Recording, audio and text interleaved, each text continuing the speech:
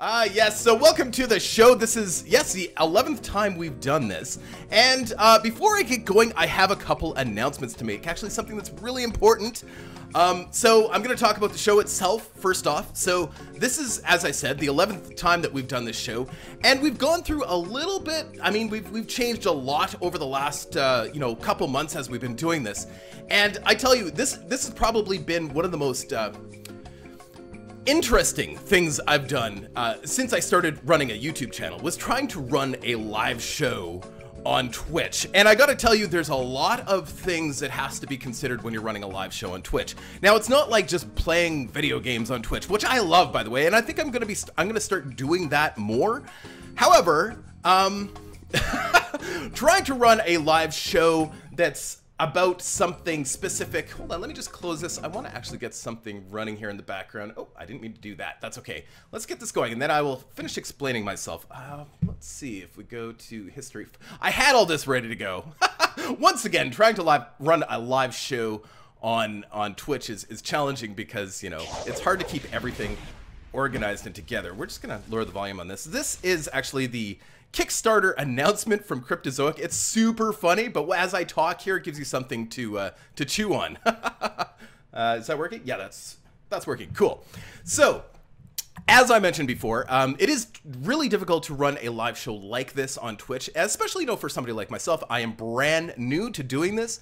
The last 11 weeks is the first 11 weeks I've ever tried to run a live show.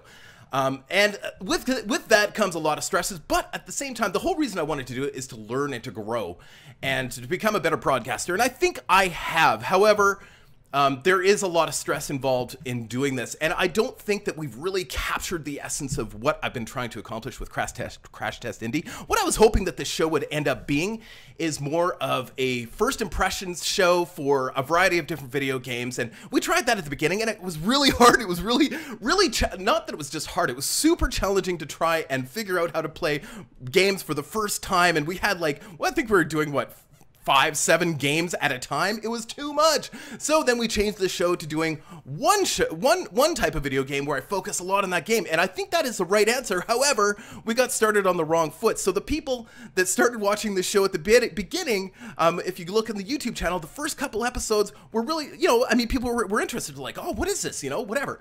And we got a lot of hits, and then people were like, oh, so you're trying a bunch of games that you don't know anything about, and you're trying to pass judgment on something that you can't possibly have a good opinion on. So they stopped watching the show. People stopped watching the show after the first few episodes because of the expectation that this show was going to be kind of a variety show. And I'm not capable of holding up that kind of thing on Twitch every Sunday. So we did change it to the single show. Now, what's interesting is if you look on my channel, when we do a first impressions or a first look video on a video game, that actually does quite well because it's organized. I'm able to keep it all together. I don't have to worry about a co-host. I don't have to do any of that stuff. And I really enjoy that experience as well, and they get lots of hits. So here's the thing.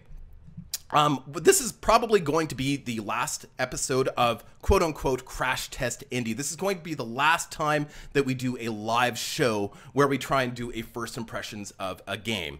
And there's a number of reasons behind that, but primarily because it's just not working on the YouTube channel. And if I'm going to put as much effort as I put into this, I put a lot of effort into the show.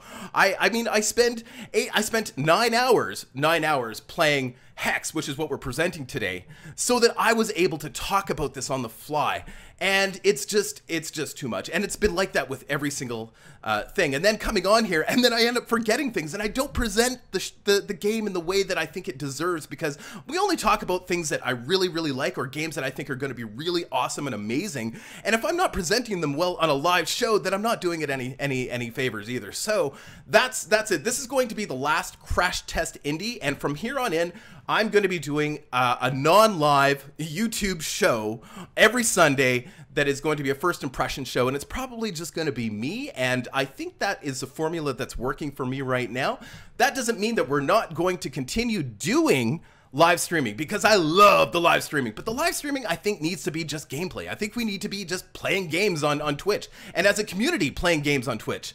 So that is where we're going to land. And so we're still going to be, you know, deciding what we're going to be playing every weekend, you know, every Sunday. You know, we're all going to get together, as many people as we can get in the community, to play games on Twitch, because I think that is super fun. And I think I like that a lot. And I don't have to worry about trying to plan a show. We can just play. But pardon me, we're still going to have a first impressions, and that'll be a video on the actual YouTube channel. So I don't know what you guys think about that, but I'm pretty excited to sort of move forward with that. And then also I can actually kind of plan my weekends out a little bit better for myself and my personal life too, which is a big thing, because again, having a live show that's scheduled, then I kind of lose the opportunity to go and, you know, spend time with friends and family for important occasions and stuff like that too, which is really unfortunate. I can actually build these videos in advance and have those going. So can anybody hear me? I'm not sure. I'm looking at chat and I'm not seeing anybody actually talking about what I'm talking about. So that's cool. I just want to be sure that everybody can hear me, and we're all good. We're all on the same page. So as you can see, we are covering Hex Shards of Fate today, and right now, this was the reason I fell in love with Hex. We're going to talk about what Hex is in a second, but so this is Corey Jones. Corey Jones is was the director and the lead developer of Hex and for Cryptozoic Games. Now, Cryptozoic Games was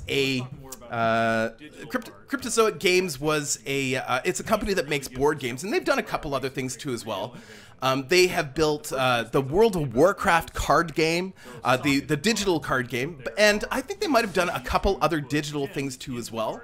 But for the most part, Cryptozoic Games has been building board games and building card games, actual physical card games. So for the first time ever, they really wanted to get into building a true digital card game that was as powerful and as interesting, as artistic, and as dynamic as Magic the Gathering. So this is the Kickstarter video, and as you can see, Corey Jones in his plea to the Kickstarter community was, you know, selling a kidney. He was performing a hit on a clown. He was at the end of the video. We're just gonna skip ahead here because it's a 10-minute video. I would love to show you the whole thing. If you have a chance, go and check it out. Maybe I'll put the link in the description below too, because it's super funny. He even had his phone number tattooed onto his fingers so that people could actually call the phone number. Or call him at home. Just one second here, guys. I just want to check something really quick. Uh-oh. I closed down too much stuff. Hang on. Just give me 1 sec. Because they're digital, each card has a memory. I closed down my Twitch stuff. Just give me a second. Like the double back we have the chance to put on. There we go. Okay. Yeah, so if you have a chance, it is called Hex Shards of Fate Kickstarter announcement. Go watch it. It's 10 minutes long. You will laugh out loud. It's super funny. As a matter of fact, at the end, this is so funny. So this is why I fell in love with Corey Jones, and of course the whole idea and concept behind Hex. He really wanted to make this happen. So here's the thing. We're gonna switch now over to. Hold on. We got just go to the very end here. Yeah. Oh, hold on. I love the outfit. Super fantastic. Yeah. Corey Jones is a character, and he's worked his little buns off. So I saw that about 3 years ago, guys. Let's switch over to Steam here.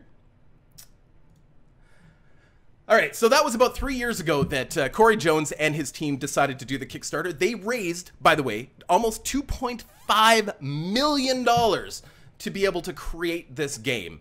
And they had a lot of really lofty, high goals that they wanted to achieve in order to make this game everything that they wanted. And I think they accomplished probably 3/4 of this. Now, just recently, this has been released on Steam. I think it was the 19th of April. And they decided to not go in as a beta. They've been in beta for 3 years now on their own website, and I've been following the whole time. I did invest in them, of course. I say invest. My girlfriend or my wife would actually argue that investment's maybe not the right word when you actually put money into Kickstarter. Is that an investment? I guess it is. I guess it's an emotional investment. I guess it's financial, but I mean, it's not like you're gonna get, you know, something back other than whatever, you know, the game's promising you. But over the last 3 years, I've tried to avoid getting into it too much because I didn't want to see a half-built game. Now, what is Hex? Hex is a trading card game. Now, this is very, very important. It is a digital trading card game. This is not a collector card game. This is a trading card game. Unlike Duels of the Planewalkers, which is, well, Magic the Gathering. We're going to talk about Magic the Gathering a lot in this because there's some similarities in terms of the phased combat, but that's about it. Or you've got Duels, the one by Ubisoft. It was I forget the name of it now. Duel of something. I'll have to look that up. If somebody in chat wants to look that up for me, it's the one that was made by Ubisoft. And then you have Soulforge, and then of course you have Hearthstone. Those are sort of the leading ones, the ones that are sitting up above, and Hearthstone is sort of sitting at the top as this kind of casual leader, which is the weirdest thing ever. I'm just gonna have one of these playing in the background while I chat too, and sort of get us warmed up to see what this is gonna be all about. But yeah, so you've got Hearthstone sitting at the top, making the most money, getting the most attention because it's so accessible. And I think that's why Hearthstone has found its glory, its success, its limelight, because it's casual, it's easy to get into. You don't have to worry about anything beyond, you know, attacking your opponent, attacking his creatures, and, you know, a few other odds and ends. And as far as actual combos go and real complex gameplay in terms of phase combat like Magic, it doesn't even compare. Now, the one by Ubisoft, Duel of Champions, thank you, Pachirian. Yeah, Duel of Champions is one made by Ubisoft, and it's based on the whatever. It doesn't matter. It's also a really interesting dynamic card game, and I really enjoyed it. Soulforge was a little bit more casual than that, and then Hearthstone is sort of the king of the casual. And then you do have Duels of the Planewalkers, and that is the Wizards of the Coast have released a number of different Duels of the Planewalkers games on both Steam and in the past. There's actually, not produced by Wizards of the Coast, there was one called Chandelar. Chandelar was made by Microprose. This is a company that no longer exists. This was in the mid-90s, I believe, and it was fantastic. It was the only card game like this that had a full PvE campaign. Actually, there was no real PvP in that one, but it had a full PvE campaign where you're actually walking around and fighting other wizards in this land. And I loved that so much. And there's been nothing like that until now. This is not quite the same thing, but it's here. A full PvE campaign where you can go in, and the PvE part is 100% free to play. You can spend money on it, but it is 100% free to play. There is no reason for you to ever spend money on the PvE campaign if you don't want to. As a matter of fact, you can take the earnings that you make in the PvE campaign and sell those cards on either the market within the game or in a third-party market, which is totally cool with the developers of Hex, which is totally unheard of too, because they want to give the cards real value. They want to give the cards real-life value, just like you would find in a normal collectible card game like Magic, whereas the cards, depending on their rarity, depending on, you know, their playability, some cards actually in the game are going for $60 to $70, depending. And of course, cards can be pulled out of packs both by buying cards from the buy cards from the actual developer, or winning cards in the PvP or in the PvE world. Now let's start talking about the game. Let's actually go into the game here. Okay, stop. All right, let's go in. By the way, this is, I think I mentioned this already, this is a free-to-play game. This is the first time I've ever talked about a free-to-play game. Now, just to validate exactly what I'm saying by free-to-play, it is 100% free-to-play for the PvE campaign, for player versus enemy, for fighting the computer. It is 100% free-to-play. You do not have to spend any money. You can, but you don't have to. Really, I've played around with this. There is no reason, I have had no reason to spend any money during the PvE. Now, there is a full PvP circuit in this game. As a matter of fact, the goal of Corey Jones when he started developing this game was to make it so that people like myself who grew up with Magic, I spent a lot of time with Magic, and I spent a lot of time with spending money on Magic the Gathering. And I had quite a substantial card collection. Of course, I was younger. This was my misspent youth. And you know, we used to go to, this is the beginning of Magic, and there was tournaments. We used to go to tournaments. We used to go hang out at card shops. We used to do all sorts of those things that you do when you have a collectible card game and you and your buddies are going out. Now, the thing is, we all get older, right? We all get older, and maybe not all of you are older, but someday you will get older, and you don't always have time to go see your friends and hang out and play card games. So Corey Jones wanted to make something so that us as people who are part of the digital world could sit down and compete on a real competitive tournament level in an esports level. As a matter of fact, they just had their first $100,000 tournament. Take a look on YouTube, you can find it. And people are competing for real life esports money on this game. It's going to be big. I know it's going to be big. I think they've got something really great here. Like I said, I've been following this for a long time. So let's talk about what Hex is. What is Hex? Hex is an asteroid. This is Hex.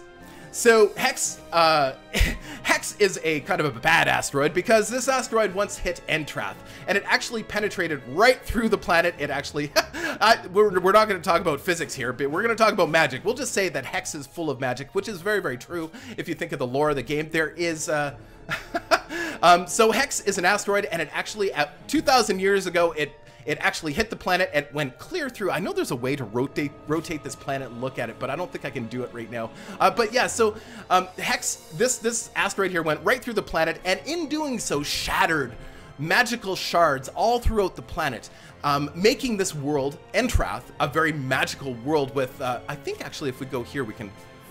oh, the game isn't showing. Okay, guys, sorry. Oh, man, okay. The game isn't showing. I apologize. Okay, let's go back here. Thank you for letting me know. Okay, thank you. Sorry, we're gonna backtrack here, guys. Let's go in. Let's try this again. No. It's just I've got to keep this. I've got streaming software, but I have to keep switching between screens, right? So that's it. There we go. This is the funny thing is none of that was being recorded by for the YouTube too as well, so they're all gonna be like, what's going on? Maybe I'll have something going on in the background for yes, you can see it now. You can see it now, guys. I can tell when things are on. Okay, so you should be able to see that now. Let's just verify. Can everybody see what I'm doing?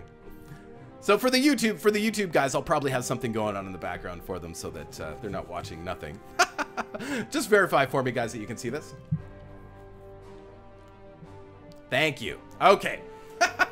So let's start over a little bit. Let's backtrack a little bit. So this is a campaign, and this is Entrath. This is the planet that this whole game revolves around. And as you can see on this planet, yes, as you can see on this planet, it has been hit by an asteroid and, regardless of physics, has penetrated right through the planet and gone through the other side. We'll just say that, well, the asteroid is magic, as you know, as I've already said. And you can't quite see the asteroid. He's coming around. He's coming around. The asteroid's name is Hex. And in doing so, a whole bunch of Hex shards got scattered throughout the planet. Yeah, so see, this is what I'm talking about live shows, man. It's super stressful sometimes, man. Anyway, so like I said, today we are going to be talking more about the single player campaign. There is so much story here. There's so much depth. I could spend an hour talking about one of the races, which is the Shin Hare, which is a race of rabbits. It's super crazy how much depth. There's books being written about this stuff already. Just like, oh, there's Hex. There's Hex. Now you can see it. Yes. So the PvE stuff, I mean, we're going to talk a little bit about the PvP stuff, but that's where you're going to have to spend some money, unfortunately, except for possibly one way. If you have the time, you could certainly build up your PvP reserves, and I'll show you how. So we're going to create a brand new champion so that you can get an idea. Like I said, this is intended to be an MMO. So as time goes on, and they haven't included all of the MMO, well, really any of the quote-unquote MMO elements to this, like playing with other players, fighting together with, you know, your deck and then your buddy's deck, and then fighting, you know, multiple different bad guys all at the same time in situations like raids, which are coming. All of that is coming, but they really wanted to release this to get it, you know, to get it out there so that people could get involved and see exactly what this game is all about. So here we go. So just like in any other MMO, you can create a character. Everybody's like, oh, Hex, female. Yeah, so yeah, or you can have male or female, of course, and there is two primary factions. There's the Ardent and there's the Underworld, and of course, as you suspected, you have good and evil, black and white, all of that kind of good stuff. So as the Ardent, you can choose, you can even have an Orc Ardent, you know, all of these. So there's different races. Now I don't think they've got all of the races. Maybe they do actually now. Yeah, they've got everything out now. The last time I checked this, I don't think they had all the races, but Whatever. So ardent, of course, then you can pick your race, your gender, your race, and then of course your class. Now all of these vastly change your experience in this game. So think of your champion as almost like it's almost like a permanent card that's out in play at all times that you can charge up and use to perform certain things and do things that actually vastly change the play. So for example, right now, we'll talk about what I have going right now. Right now, I could currently have a Venom, which is kind of like, if it's funny, they kind of a necrotic space arachnid. It's kind of a necrotic space arachnid, sort of similar to my my whole reassembly series right now. Rob, play the bunny one. It looks okay. I will take a look at, yes, the shin hair. Yes. The shin hair are amazing. The amount of story that's behind these guys. So basically, the shin hair are evil rabbits filled with, there's assassins, there's black mages, there's necromancers, they're masters of undead. And the problem is with the shin hair. So what's interesting about the shin hair is that they're all really tiny creatures and they all don't have a lot of hit points, but what their powers are usually just awesome. And you can swarm the enemies with shin hairs. So, and then of course you can pick the different types of classes, and it's so vastly different. I don't think you can't even be the shin hair in the Ardent. The shin hair are strictly evil, and the Venom are strictly evil. The dwarves are in this. You can only be an evil dwarf. And as Patchouli was saying yesterday, you cannot be a female dwarf. I don't know why. I think there's actually a story behind that. I'm not going to get into that, but let's start off with the shin hair. We'll show that off. So we're going to do a shin hair. What do you think, guys? Cleric, warrior, or mage? Probably mage, probably, I don't know, or cleric. All of that would be interesting. Warrior, though. I like the shin hair warriors because there's a lot of assassin-like creatures and stuff, which is really interesting. So let's procreation. Shin hair powers. Yes, procreation. Yes, so you can swarm the enemy with shin hair. All right, so we're just gonna call this Bunny Boo. Bunny Boo Boo. There we go. Like Honey Boo Boo, but I hate Honey Boo Boo. Oh, I shouldn't have done that, but whatever. All right, so as you can see, you start out with some basic skills, and these, of course, as you gain levels and get more experience, these get more advanced. So in here it's saying you get power points that you can use over time in the game. So we'll take a look at that actually in the game. So here we go. Confirm champion name is invalid. What? Oh, somebody's already picked Bunny Boo Boo. Bunny Babbitt. Hold on, here we go. There we go. Something light and fluffy, but they're actually mean and vicious. Oh, Necromancer Bunny? That's okay. That's okay. We're gonna, okay. So there's so much story here. I'm not gonna read all this story because it's just so much. I encourage you, besides I don't want to spoil this for you guys, I encourage you to go in and play the PvE campaign, the story, and by the way, whatever you pick changes all of this dramatically. So I'm playing Venom right now, and the story, I can tell you already, I'm starting in a completely different place. And the story is probably going to be completely different. I'm just going to skip through as much of this as possible. You got to be careful when you're skipping through dialogue on this game, because there is going to be some puzzle stuff where you're going to have to remember what people have said, just like you would in a normal RPG, right? So I'm a warrior, not a soldier. I already went over this with Mitsu, blah, blah, blah. So these guys are like samurais and assassins and stuff. Pretty cool, absolutely. Blah. I'm just going to skip through this so that we can actually get to some actual gameplay. So this is the first battle between me and my shin hair master.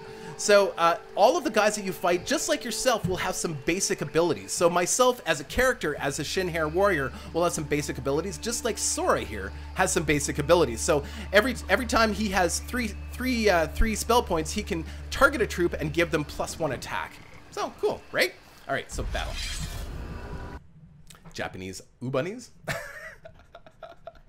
I would love to get into the story, but we would be here all day. Like I said, there's 7 years of storytelling in this game. An enormous amount of storytelling.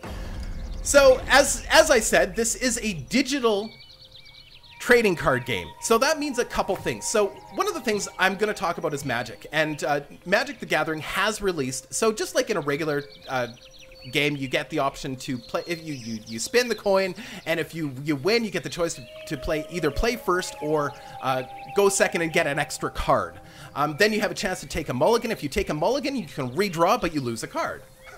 Interesting, right? So basically, the person that goes second will get an extra card, and if you get to play first, so that's your advantage there. So we're going to keep our hand because we have 3. So the shards are your mana. So if you're comparing this to Magic, this would essentially kind of be your land, but the behavior of it is different, and you'll get to see that in a second. So we're going to keep that hand.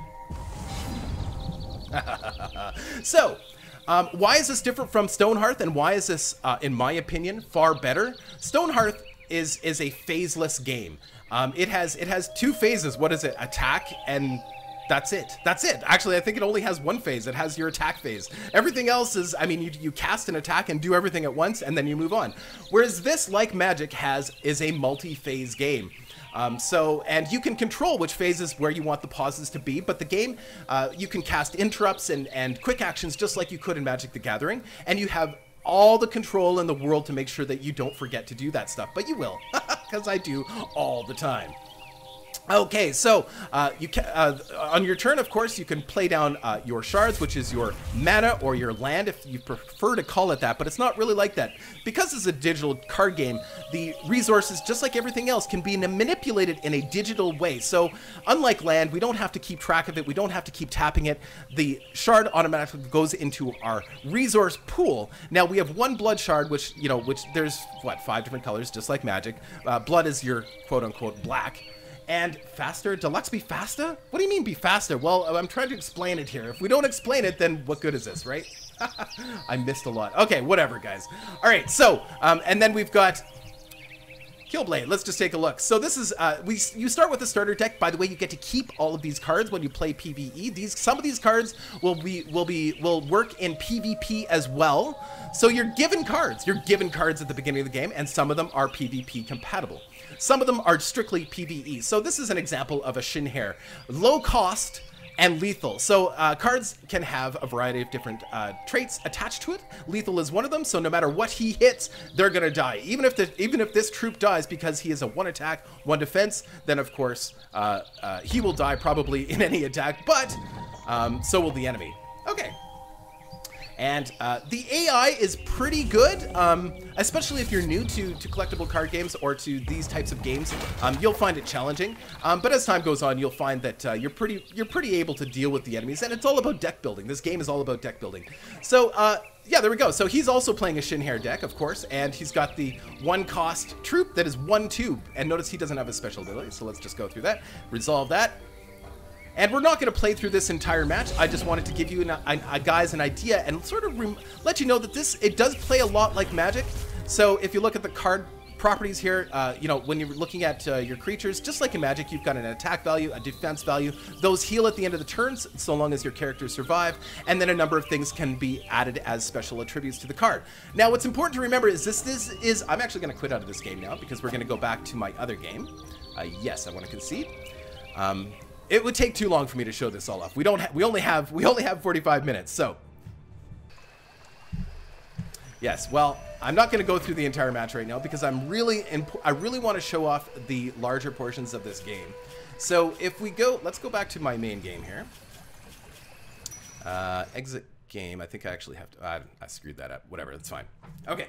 So because this is a strictly digital card game, you can manipulate the cards in ways like you couldn't do in Magic. So although it plays like Magic, there's some really awesome things that they've included in this to make it very different from Magic, and because it's a digital card game, sort of take it to that next level. For example, there are cards that will allow you to add cards to your deck. And you can get to a point where you've got cards that will tell you to add cards to the deck of the same type. So you could theoretically be adding 40 or 50 cards to a deck, whereas you couldn't do that in a regular Magic type fight. Now, the other thing that is really important, let's take a look at the collection here. I'm going to show you some really important things about this game. Okay, so some cards. Oh, and by the way, this is your main card collection. You can sort it between your PvP and PvE only cards. All PvP cards can be used in PvE. But PvE cards cannot be used in PvP because PvE cards are kind of this. They're kind of a little bit. They're let loose, right? You can do a lot more with a PvE card, and there's really no control over them. Where they've tried to maintain some serious control in the PvP circuit. But let's take a look at something specific here. I want to look at socketed cards. Okay, so cards can have, because it's a digital card game, you can manipulate cards both temporarily and kind of semi-permanently in a deck beyond one gameplay. For example, this card has a socket in it. Now, if I put this card into this deck, which doesn't belong in this deck, but that's besides the point, you can actually add gems to the card and inherently change the cards. And this adds such diversity to deck building, it's not even funny. Because if you've ever played Magic or games like this, you know a card is a card.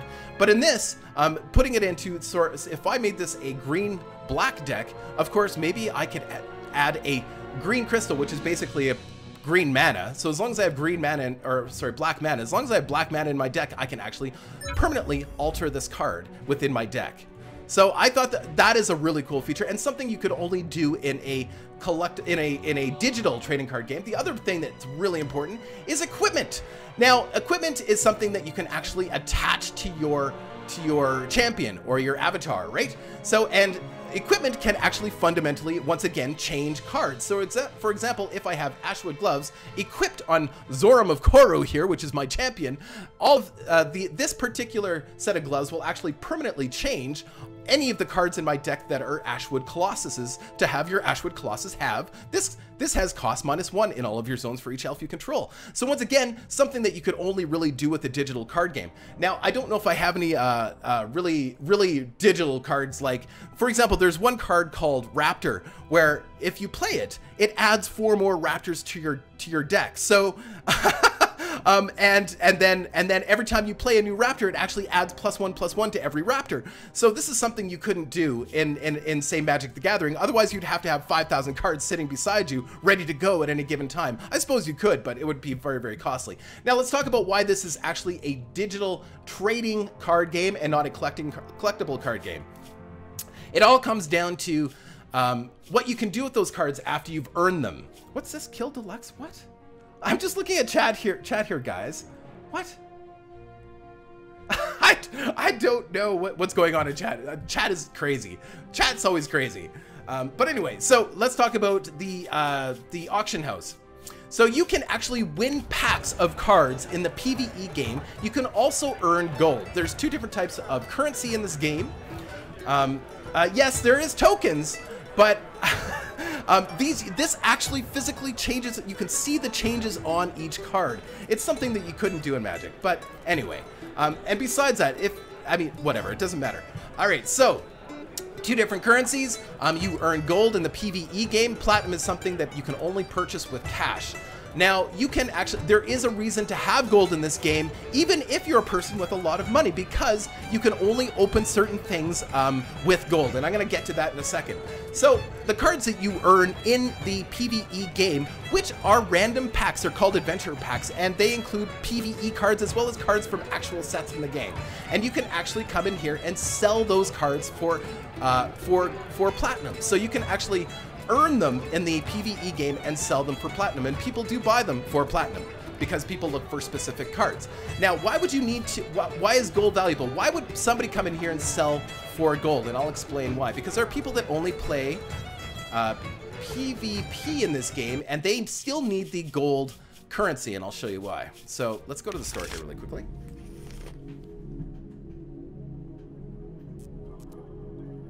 Wow, chat is insane today. All right, so this is the store, and the only things you can buy from the game developer is packs and starter decks. That's it. They don't sell any of the extra bonus stuff. They don't sell equipment. They don't sell any of the bells and whistles. There's also something else called Stardust. They don't sell chests. They don't sell any of the extra stuff in here. They don't even sell the gold in here. You can't come in and buy the PvE currency. So this is important to maintain this market. All right. Okay, so, and you can buy platinum. Platinum is, of course, purchasable. We're not going to talk about that right away. We're going to talk about opening packs and why it's important to have gold. So when you're opening a pack, and we're just going to show you what that's like. I have this from when I had the Kickstarter, so I've got a few packs here ready to go. So you, and even opening packs in this game is an awesome experience. So you can take your pack, you can drop it into Kismet. This is Kismet here. It's the Fate girl, whatever. Anyway, so you get 15 cards, and then you'll get one either rare or legendary. If it's legendary, it's going to have a red hue before you actually flip that card. So we're going to flip that card.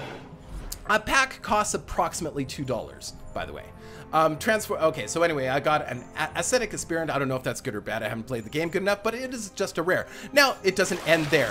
When you finish opening a pack, you get a chest, and it's a random chest, a random rarity chest. So there's, I don't know how many levels of rarity there are, but they go right up to legendary and primal, and we'll talk about primal in a second.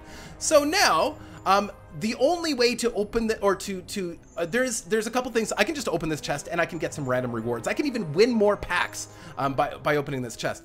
But I can also spend gold to spin the wheels of fate and permanently alter this chest in a variety of different ways. I can also spin and get more spins. I can spin and improve the rarity of the chest. I can spin and double the output of the chest. I mean, there's all sorts of things. I don't know if I can double the output, but there's a lot of things. PV upgrade chest, PvE cards, sleeves. You can win sleeves for your game, all sorts of stuff. But you can only do this with gold. And keep in mind, I've been playing the PvE area of the game for about 8 hours, and I've only earned 2,325 gold. So it's not like it's easy to get gold. There's no other way to get gold in the game other than playing the PvE or by trading cards on the market. So that's where people can actually sell some of, trade up, so to speak, from the PvE world and get into the PvP world without spending any money. All right, so next on the list is the PvP. Actually, before we do that, let's go back into the, hold on, resume. Let's go back into the campaign briefly, and I'll just show you a little bit more about the, further into the campaign, because I think this is important. Okay. I have another character called Niktos, who is a Venom mage, who's a Drider mage. Actually, it's funny, they're not quite Driders. So a Drider is half human, half spider, whereas the Venom are half orc, half spider. So there's some variation there. So this is your full campaign. So the reason I didn't want to continue with the starter one that we just did is because it was going to do a tutorial, and I don't want to torture you guys with a tutorial. I want to show you, this is like I said, this is a while, but I didn't spend the whole 8 hours in here. I was wandering back and forth and doing other things, but it can take some time. So as you can see, you've got different locations that you can hit, and as time goes on, this will open up. And this is all a hand-drawn map, by the way. They spent a whole bunch of time. It's huge. The map gets huge. I've actually seen some footage of other people with their online stuff or with their PvE stuff, and this map is huge. Now, when it's blue, that means it's a repeatable event, so I can go back to whatever this is and repeat whatever event is here. If it's yellow, it means it's incomplete, and in some cases, yellow could mean a dungeon, and I think this is a dungeon here, this little teepee, and in some cases, they can mean a city where you have interactions, get quests, and of course, on the right side, you can see all the quests that we have here too as well. Now, the character itself, this is where it gets really good. What you can't see? You can't see the stream. The stream should be up, guys. If this, hold on, let me just double check. What do you mean this is not the full campaign? Absolutely, it is the full campaign. It is absolutely the full campaign. There is no other campaign in this game. And there's a full story that goes along with every character that you play. Check your facts here, Paturin. All right. Let me just double check. Okay, good. The stream's okay.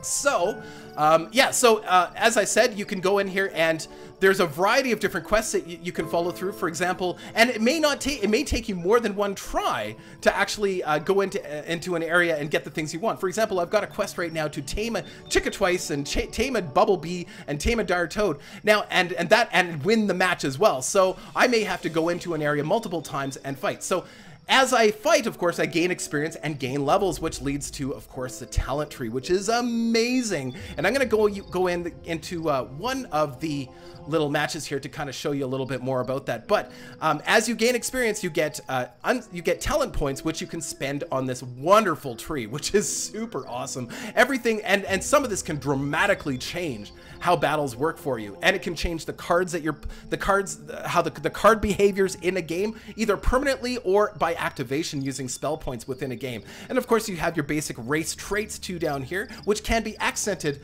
by all this stuff later on. Okay, so let's actually go into a dungeon. This is a dungeon over here. And dungeons have different rules. And of course, while you're actually in this campaign map, you can adjust, you can change your cards, you can do all those things. Now, you can't actually use certain cards. Certain cards will not be allowed in PvE, but for the most part, just about everything's available to you. What is limited specifically so that you didn't come into a new PvE game with all of your fantastic PvP cards, which are amazing. What they've done is as you move up in levels, you'll have access to more and more certain cards. For example, I can only have one legendary card in my deck. Only one of any one legendary card in my decks right now, and I can only have one of any kind of rare. So in other words, I can't have, you know, a good tournament deck often has 4 of a rare, or four of a legendary, and multiples of those legendaries, whatever, right? Or different types of legendaries, and 4 of each, right? So that's where they kind of control the speed at which you move through the campaign, which is awesome. But let's go back here. All right, so let's go into this dungeon. This is, hold on. There we go.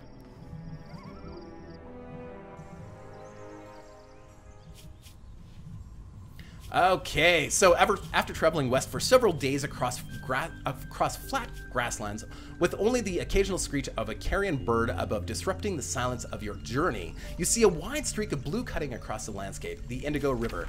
You reach down and pull something half buried from your loose dirt, a chisel-tip hammer. It looks like something that could be used for splitting up rocks.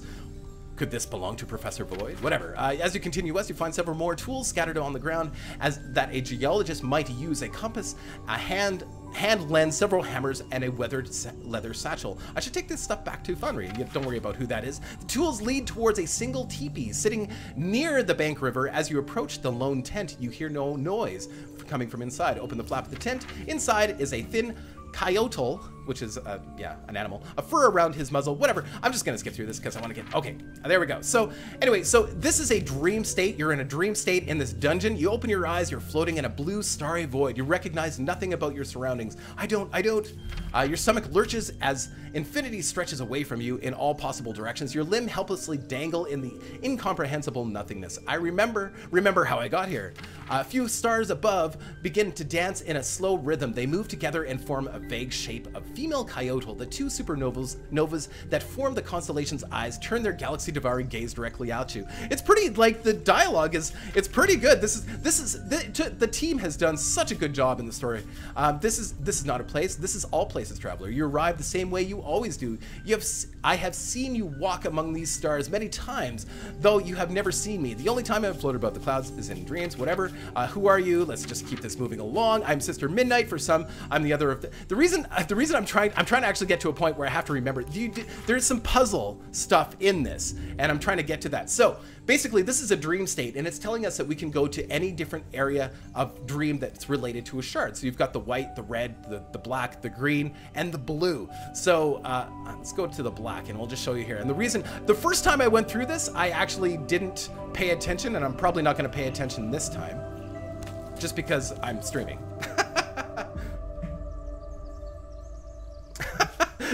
All right, chat. The beetle was skittering down the trunk of a very tall tree when he ran. Oh, yeah, something about dungeons. Actually, we'll come back to that. Because dungeons, you only have 3 lives. That's another thing. When you're in a dungeon, you only have 3 lives. So if you lose 3 battles in a dungeon, you have to start it over, and there's penalties for that, but we'll get to that. So, pardon me, Miss Spider, the beetle called out. I happen to notice that pay attention, guys, because there's going to be a skill testing question after this. This is a dream. Pardon me, Spider, the beetle called out. I happen to notice that you stretched your web between this tree and the one over there. Might I walk across your web to get to the other tree? My family, you see, lives in the other tree, Beetle said, and I picked these berries for them. If I were to climb all the way down to the bottom of the tree, walk across the forest floor, then climb all the way up the other tree, why, the berries could spoil. I would reach my destination much quicker if I could just cross your web here. Well, aren't you a bold one, Spider hissed. Aren't you afraid I'm going to eat you? I suppose you could, Beetle said, but you see, I'm quite desperate to reach my family, and would ask you with all politeness to refrain from doing so. After thinking a moment, Spider said, it is your lucky day, Beetle. I'm quite full from dinner. I have no interest in eating you. You may cross my web. My thanks, Beetle said, and crossed the spider's web to the opposite tree safely. The next morning, the beetle appeared and called out, pardon me, Miss Spider. Sorry to trouble you again on this lovely morning, but I need to return the tree with the berries. Might I cross your web again? Spider sighed and said, very well, you may cross. For the next week, Beetle would cross Spider's web twice each day, once in the morning to get to the tree with the berries, and once in the evening to return to the tree where the family had lived. After a few days, Beetle stopped asking for Spider's permission and merely crossed the web without barely a nod in the Spider's direction. One morning, as Beetle crossed the web, which had become routine, Spider pounced. Her fangs pierced the Beetle's carapace, killing him instantly. The Spider then wrapped up her prey in a sticky cocoon to eat her later. What does this story mean? And so the first time I went through this, you know, like we all do, you know, we kind of get, I just want to get to the battle, you know, I just want to do the thing. I just skipped through the whole thing, so I have not answered this question correctly, so I'm hoping to get the help of the community here. So what does this story mean? The Beetle was lazy and abused the Spider's friendship. He deserved to be eaten. The story is the Spider betrayed a friend's trust to satisfy her own hunger. I don't know about that one. Life and death are arbitrary. Don't look for meaning where there is none to be found. I would think it's the first one. What do you guys think? So this is the interesting thing. And while you guys think about, Spider has issues with being passive aggressive. Okay. So this is the thing with this, the campaign. There is even puzzles. It's not in the same way that you would expect other, the Spider exploderized. Number 3. Okay, people are saying 3. Okay, life and death are arbitrary. Don't look for meaning where there is none to be found. You hear the Spider before you see it skitter from the mist, its fangs raised and dripping with purple-colored poison. That is not the right answer, guys. So because we didn't answer correctly, I think it's probably the first one, but I don't know. Gift of Blood. So this Spider has a natural ability. Yeah. So I'm not going to go through this whole battle. Actually, maybe I will. Maybe we'll do this one. Yeah, it was 1. Lightning JC, I'm pretty sure it was 1, but other people had picked 3. So Lightning JC, don't spam. You're a moderator. Not allowed to spam. Okay. So, yes, this is my Spider deck. I actually really like this deck. I'm going to play through this. We're actually going to play one match because I think it deserves it. All right, and we started off with lots of blood, and Giant Corpse Flies are really good, Blood Creeper, and Atrophy. I don't have any good starting cards, so I don't have any 1 mana cards or 2 mana cards, which is a little concerning. I'm gonna draw again. This is better. Yes, I will keep hand because I've got a 1, 2, 3, and 4. This will carry me as long as I get more blood. So keep hand. So let's talk about the character and what we can do. So right now I don't have a lot of abilities. I'm only level 3. I have so every time he didn't do anything. He played a resource. Okay, end turn. Okay, so I'm going to play a resource. Now every time I play a resource, you'll notice that you'll notice that my character's pool of magic builds up, and then I can use this magic to randomly gain 3 to 5 spell points to use because I am a mage, right? So I can cast this on my turn. And it gives me, so in that case, I only got 3 spell points. And I can use those spell points with spells that I have. And I only have 2 spells right now. I have 1 that costs 4. I can draw a card, then choose to discard a different card. I can do this at any time, by the way. Anytime. It's considered an interrupt. And then I've got another one called Weakness, where I can give a target troop -1 attack, which is awesome. I use it all the time. It's a great little skill. Okay, so I can also play, yeah, apparently I have some bunnies in this deck too. I don't know if I intended to do that. I think I was just, it's a placeholder because this is a Spider deck. Oh, so he did a quick action called Taint, which gives a guy -1/-1, so that I will actually kill the Shin Hair. I don't know, that seems like kind of a waste. I would normally do that during an attack to kind of waste a person's momentum. That's what I would do anyway. So let's just skip through this.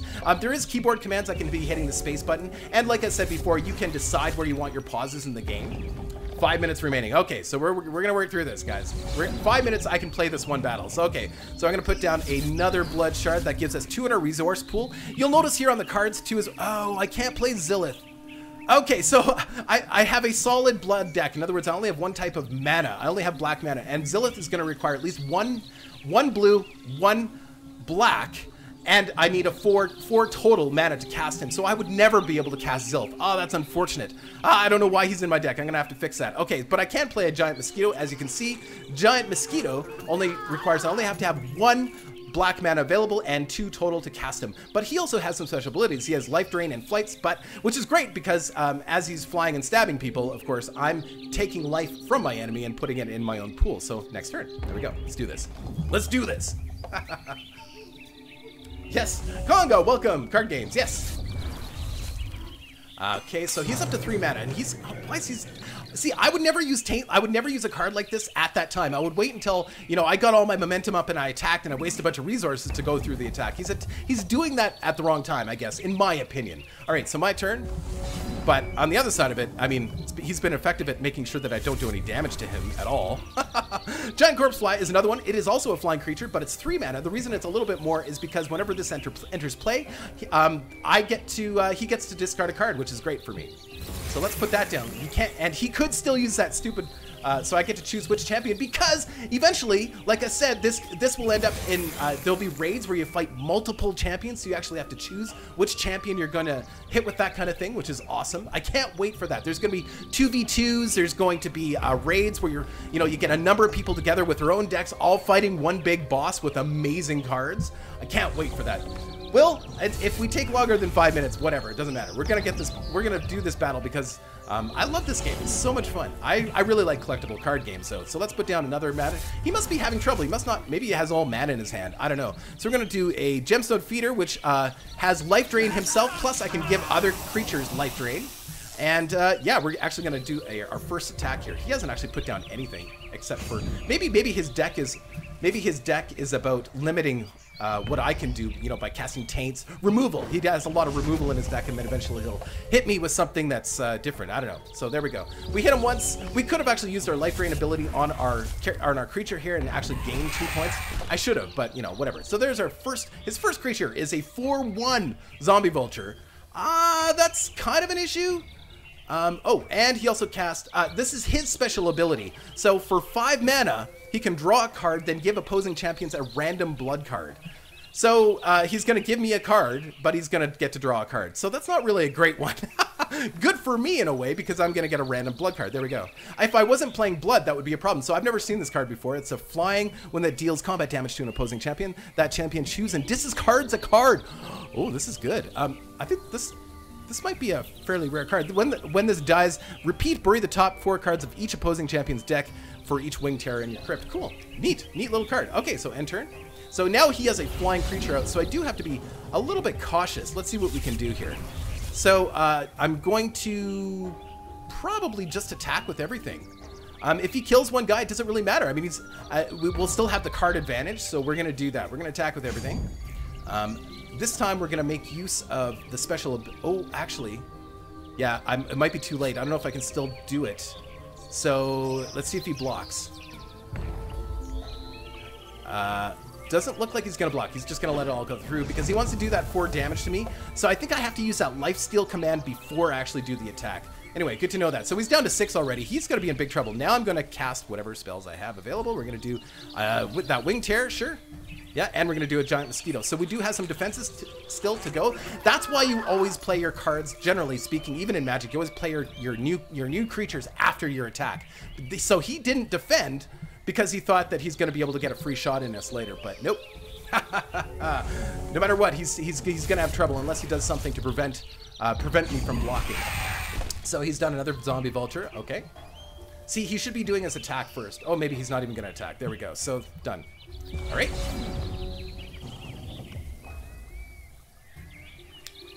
Yeah, but I don't think I get to keep that legendary. I wasn't sure if that was a legendary because legendary is supposed to be red and it looked a little orange.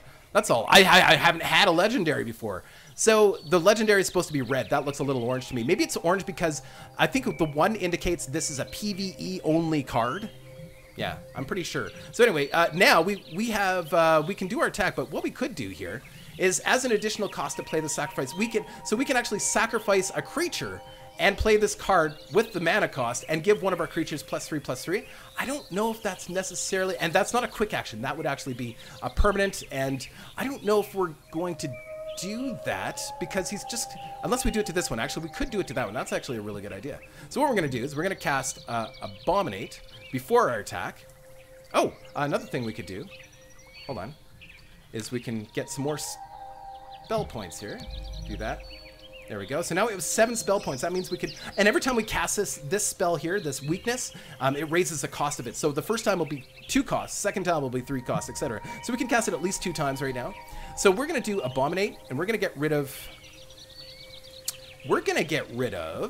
probably, I don't know if this is a good idea or not, but we're going to do it anyway. We're going to get rid of the giant mosquito. We're going to sacrifice the giant mosquito, and we're going to give this guy +3/+3, which makes him a 5/5. So the only way they can stop him from coming over now is if they both block him at the same time. And there's no way I can stop them from killing him if they do that, but I will kill both of their creatures. So now we're going to attack. Oh, I should have used that special ability again. I keep forgetting. All right, so there we go. And attack, attack, attack.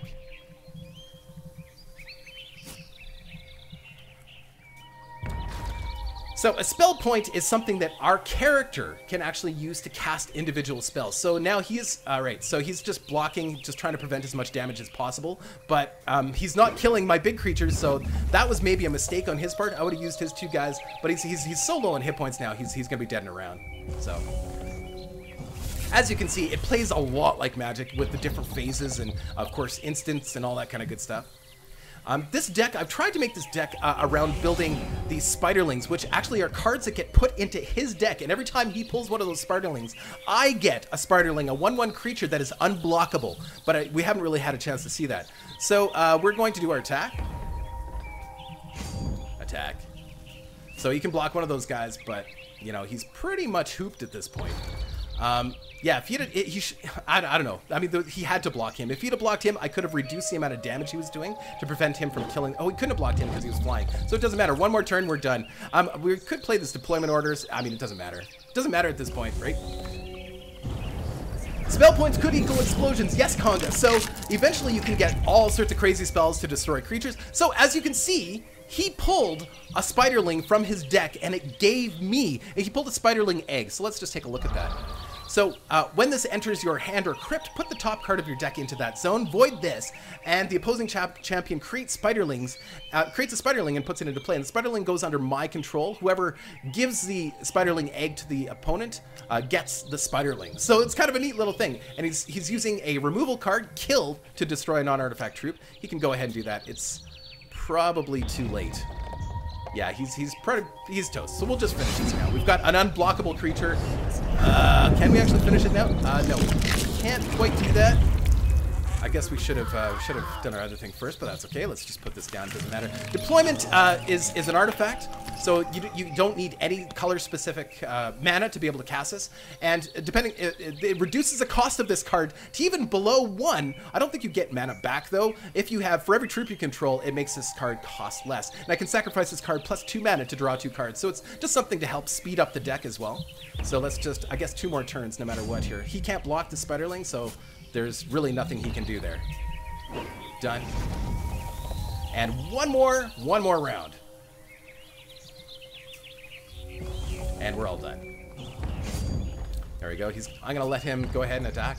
Actually, what we can do, we can use our weakness and make it so yeah, sure, go ahead and attack, but we've reduced his attack by 1. Which means he doesn't actually do any damage. So he's completely useless. There we go. And giant spider spawn he's casting, which is a 4/2 creature, but it doesn't matter because we've got a creature that's unblockable. He would have had to have removed the spiderling in order to move on. So we're just gonna finish the game, of course. Just attack. He's not even flying, so I can attack with both. Whatever, done. Now, he could have surprised me there and come up with something that would, you know, cancel the attack or make it so that our guys do no damage this round or something. And then, of course, come back with the counterattack. But there you go. There is sort of a quick game of Shards of Fate. And as you saw there, I got gold and I got experience. Sometimes you win packs. The spider's legs crumble into a quivering, lifeless sphere before it dissolves into the abyss. I'm feeling a bit like that in the Beetle story. So here we go. Now, because I'm in a dungeon, if I quit out of the game right now, I'm gonna have to redo. So you have to actually go into a dungeon and finish it in 1 session. I don't know if all dungeons are the same, but you notice here you get 3 lives. So every time you die in a dungeon, you reduce a life and then it kicks you out. And when you come back, there is a penalty. So anyway, there is a quick game, and let's talk quickly about PvP and then we're done. Quickly about PvP. Will's gonna have a conniption here. Will wants to go and do other things. So, because after the stream, we're going to be playing.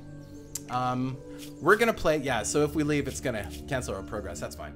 After the stream, we're gonna be playing, or after this show, we're gonna be playing. What are we playing? Supreme Commander, Forged Alliance, and we're gonna try and get as many people in there as possible and have a really awesome match. It's gonna be super fun.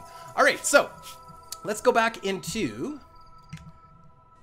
let's go back in here and we'll take a quick look at PvP because it's important that I bring this up because it is very relevant. They've spent a lot of time making sure that this is 100% balanced. PvP, the circuit is incredible. So at any given time, there is a full circuit of tournaments going on, and then on the weekends they do VIP tournaments and of course expanded tournaments for the more expert players, etc., leading right up to, and I think you have to win a certain amount before you're accepted into the actual, you know, like the $100,000 league tournaments and stuff like that, just like any one of these. But what I love about this, they've got a full draft queue as well. So if you're not familiar with draft is when you take 3 packs.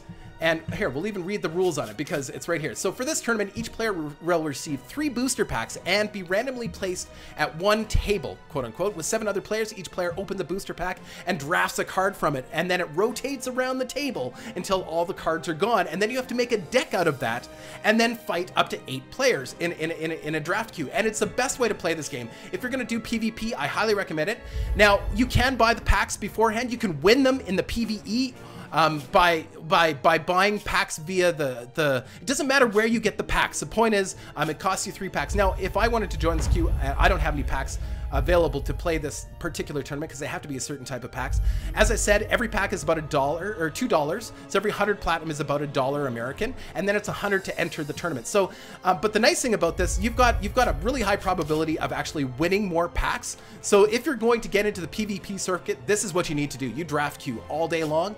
You're going to get more and more cards. It's going to cost you a little bit of money, maybe. If you're good at the game, it's not going to cost you any more money. I mean, 100 platinum, so $20 worth of platinum could last you forever, theoretically, if you're really good at the game. I highly recommend, if you're going to get into the PvP on any card game right now, this is where it is. Honestly, this game is so good. The PvP is so well hashed out. It's amazing. Guys, is there any questions before I get going here? Let's just show off a little bit more. Oh, before I go, I should show off their actual cash store because it's relevant. PvP is as some people like to call PvP pay to win in these, but I mean, it's still about deck building, right? It's still about deck building. But you certainly, I think, to be part of the PvP, I mean, there is ways to get around it, but if you're serious about it, you're gonna have to spend some money. The best way to spend money in this game, this is all Canadian dollars, by the way. If you're looking at American, it's gonna be $100 for platinum, for 10,000 platinum, 50 bucks, I think, yeah, 50 bucks for 5,000 platinum. This is the way to buy your stuff. I think there is a package in Steam right now, but it's not efficient. If you're interested in PvP, just buy your platinum straight up.